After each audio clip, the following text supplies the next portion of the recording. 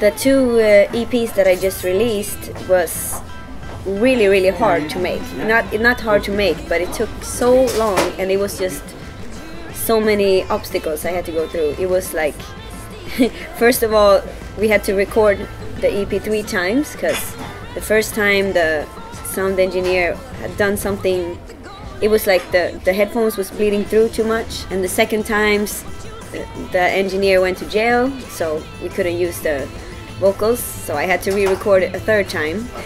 And then I had nodules on my vocal cords, so I shouldn't have kept the vocals on it, but I also wanted to kind of keep the rawness, because the frustration I had inside, I thought it was kind of matching with the music. I was very excited to release it, and then it took a long time, so of course, you know, as time goes by you want to do other things, but still I decided to release it.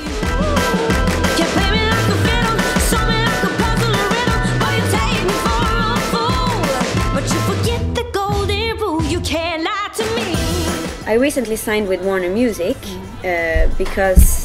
partly because of Melodifestivalen, and they're so great at it. And also because to have my own label was taking over my music too much. I felt like, what am I doing? I'm just sitting with paperwork all the time. I should be doing music. That's what I want to do. I don't want to, you know, send press releases to people and and papers. It feels actually really good to sign with a major label again. I came to New York for the first time when I was 18, and I immediately felt like this is my home. Everything was just so real. The struggle was real, the joy and happiness, tears, everything was so real up until today. I love being in the States.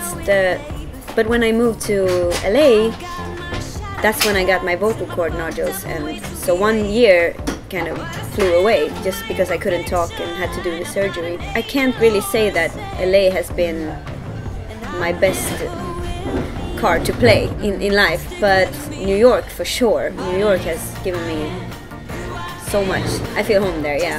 But at least I am who I am, just a regular human. But at least I am who I am, just a regular human. I have a lot of plans for the future. I always plan too much, I think, but it's good because maybe some of it happens, you know. Probably, you know, I have written 3 books, so probably release the other 2 ones, and of course release new music all the time. A lot of people ask me how I balance my life, but to be real honest, I don't really have a balance. I always been like all or nothing, and if I want to write a book, I will sit and write it until it's done. If I want to go exercise, I go 2 hours at a time, and I go all in. But then the day after I can eat a whole jar of Nutella, so it's like it's no balance. But you know, it's okay, because you know, you go all in, and it's the same with my music. I will always go all in. It won't be, you know, you will see me on stage when I'm 80 years old. Don't be surprised.